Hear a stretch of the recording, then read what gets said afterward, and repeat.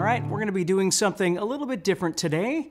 I get a lot of requests for bringing the lessons back a little bit, talking about some more basic things. So today what we're going to be doing is we're going to be talking about strumming and trying to move between chords, which I struggled with really bad when I first started learning how to play guitar, and I know some people do as well. So what I'm going to do is give you a couple of different examples of what might help you with that, and give you some examples of some songs as well, so that just little snippets so they don't block me anywhere. But anyway, we'll go through that a little bit. Hey, Martin. Hey, Stanlin. Worship Guitar is here. Arno is here. How you doing? Anyas is here. Awesome. Nice to see everybody. Celebrity Dad is here. Sergey is here. Let's see here. Just saying hi to a few people because it's Monday. And Jeff is here. How you doing, bud? Rory is here. Ken is here. Bucket Balls is here. Sarah's here. Joe is here. How you doing? Wildwood, New Jersey. Awesome. Brian is here, David is here. Cool. All right, well, let's go ahead and get started. So I'm just going to recap real quick. What we're going to do today, we're taking a step backwards a little bit into some basic fundamentals. I get a lot of requests for this stuff, where sometimes it's easy for us to talk at a bit of a higher level when what we need to be doing is just talking about some basic things. So that's what we're going to be doing here, okay? So the first thing we're going to do today is we're going to be talking about how to move your chords back and forth while you're strumming, and then I'm going to give you some real-world examples of some songs that do some different things that we're talking about today, okay? Let's see here. Mohammed is here, Darlene is here, Scott is here, Jimmy is here, Stephen is here, Stephen Wilson is here, awesome. And Nahid is here. Cool. We got all kinds of people here. Die Hard fan. Thank you so much, Sorayas. Lisa's here from Massachusetts. Cool. All right, so let's start off by doing this. Let's say, well, let me tell you a quick story. When I was first learning how to play, I learned how to play, my first experience was from a book, okay? And it was a Mel Bay book, and I really did not get it. And the problem was like so many people, when I first started playing, I thought the focus was learning how to play chords, right? So, which it is, there's no doubt about that. But, I was learning whatever, it might have been C and G or something like that. And the problem was I couldn't make them very fast, right? And you and I have talked about in other live sessions about how to speed that up through bouncing and things like that I always teach. And the problem was once I developed that, like every time I tried to play songs, I would do stuff like this. I would go,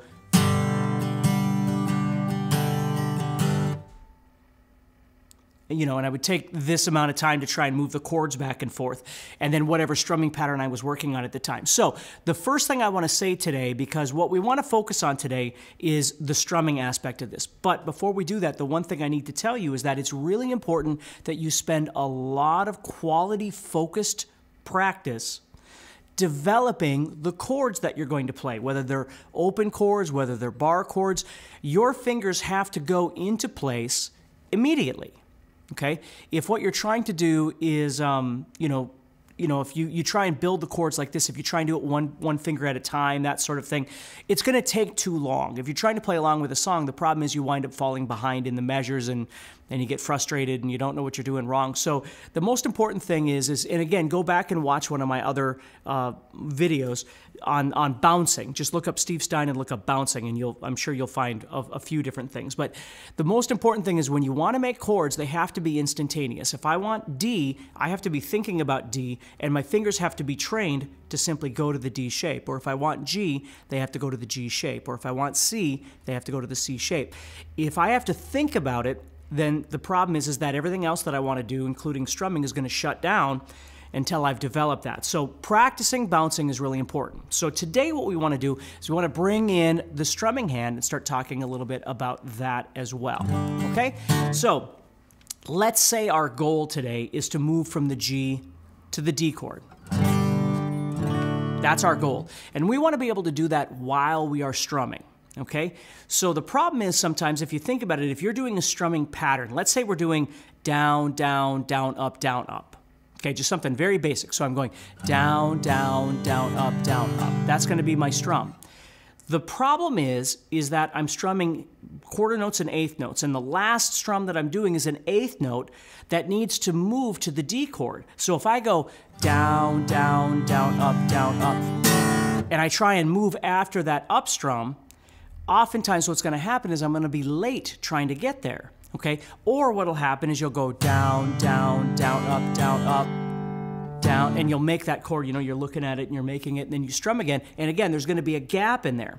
So what I always tell people to do is start off doing the robotic method. Now, when you do this for the first time, if you're struggling with this at all, or maybe you have a student that is, or a friend that is, this is a great thing to try and practice, is this robotic method. So what we're going to do here is we're going to pull away from the musicality of things, and all we're going to do is we're going to try and move from G to D, and we're going to strum down, down, down, up, and then down on the D chord. So I'm going down, down, down, up, and then down on that D chord.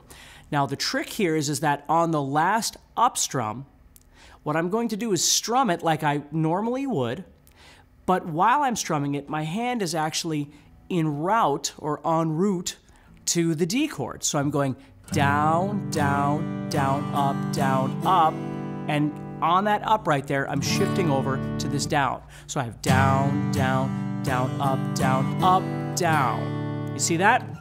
So when I say robotic, what we're not concerned with are dynamics and all that sort of thing. What we're really trying to focus on is that last up strum. So even if your strumming pattern was different than what I'm talking about, it's fine. But the point is I'm going down, down, down, up, and on that up, I'm moving, I'm lifting and shifting, bouncing from that G to that D, and I'm shifting back over, okay?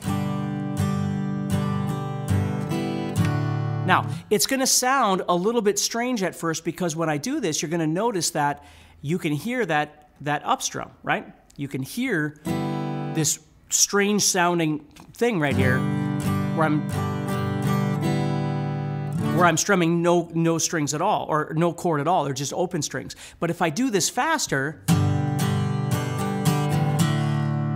you don't notice it at all. And even if you do, it's a natural part of guitar playing. Okay? We have to move our fingers. The only other choice we have is to try and, as fast as a lightning strike, we have to try and go.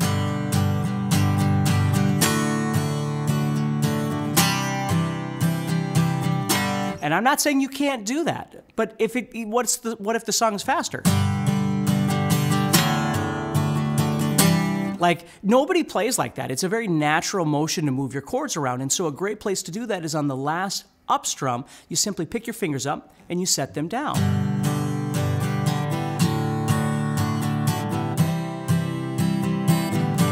And you're going to start getting this commonality in between those chord changes of that last up being just open strings because you're in the process of moving. Again, I call bouncing or lifting and shifting, that sort of thing, as you move back and forth between these.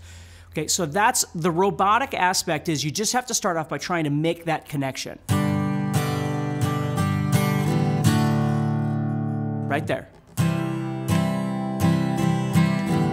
Now, what I do tell people, though, is as you get a little more comfortable with this, be careful with that up strum that you don't overstrum, right? You don't want to go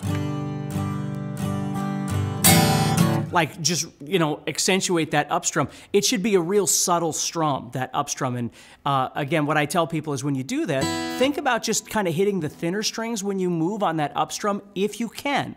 When you first start, don't worry about any of that. Just make the connection. But as you do that, what you want to do is start making a connection to being a bit more subtle. And none of this needs to be fast. You could be strumming here. Just understand that the slower you go, the more robotic it's going to sound, and the more that up strum that you're taking your fingers off of is going to be kind of accentuated in terms of sound. The faster you start strumming once you get comfortable with this, it's going to blend right in.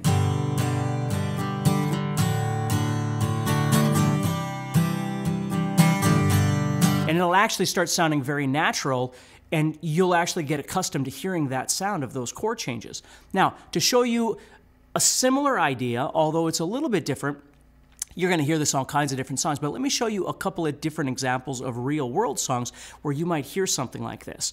Now, oftentimes what happens is when we're playing single notes, let me show you this first one here. I'll show you this and then we'll go into the single notes. So there's a song by Four Non Blondes called What's Up? And I'm playing A, B minor, and D. Now, what happens in the song is you're going to hear that they're using this idea that I'm showing you here, and sometimes they're even strumming more than just one strum. So if I was going,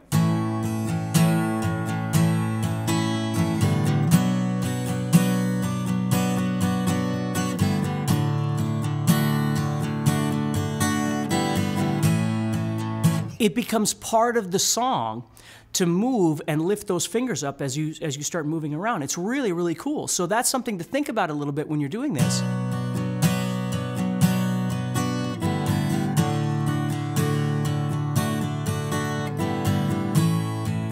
You see? Now when I play the song, I'm not really trying to just do 2 or 3. I'm just trying to play kind of what I hear in my head as I'm playing this song. And I haven't listened to the song in a while, so I apologize if you go, well, there should only be 2 or whatever. The point is, you can hear the changes in between. And it actually sounds like it's a different chord, doesn't it? Like that.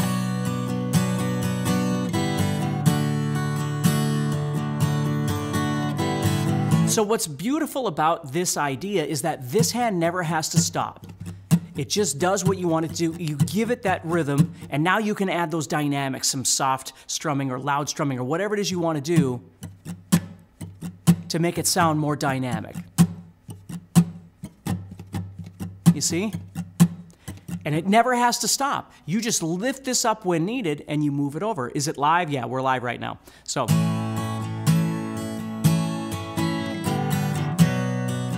Yes, Mohammed, we are live.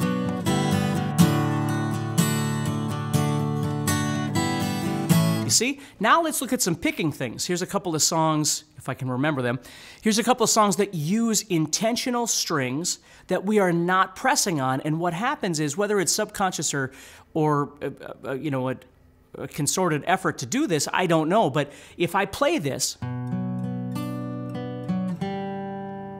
you'll notice the last note that I play is this open G string, and what that enables me to do is take my hand off, again, like that robotic idea, and move to the next chord. And it ends with another open G. Okay, so I have.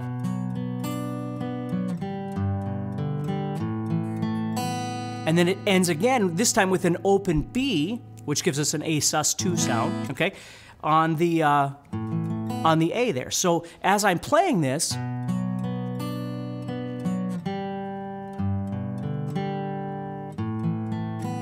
see, I start using that open string, just like our open strumming, as a way to shift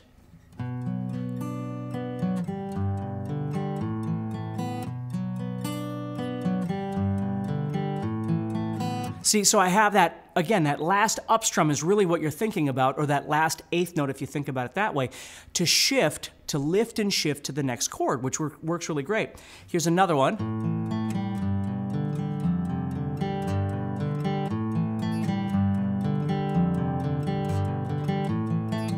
Which you might have heard that before. Right there. So what I'm doing there is using the open G string.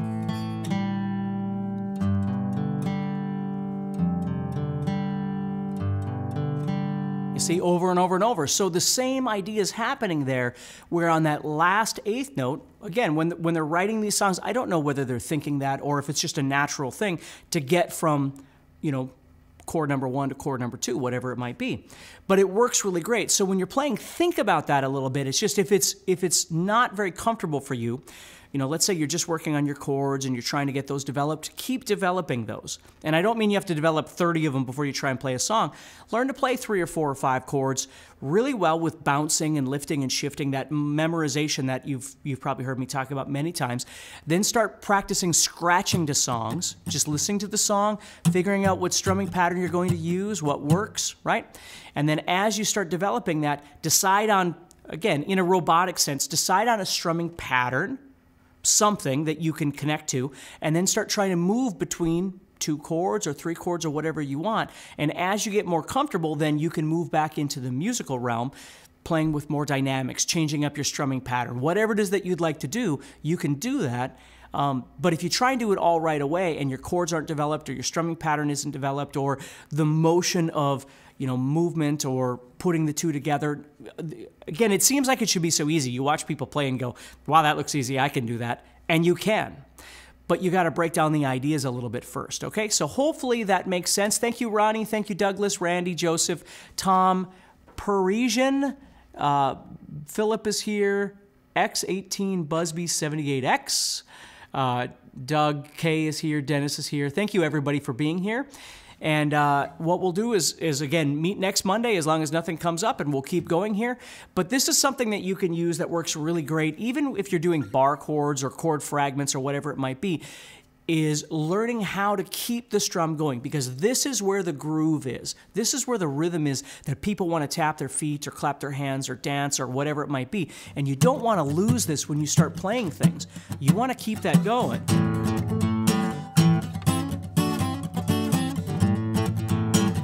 You see that? So big Voodoo Gary is here, William is here. Awesome. So anyway, take care, everybody. Stay positive. Remember, if you're looking for any guitar lesson material, head over to guitar-zoom.com and you can check out my courses, the membership, all that sort of thing. Stay positive, keep practicing, and I'll see you next Monday. All right, everybody?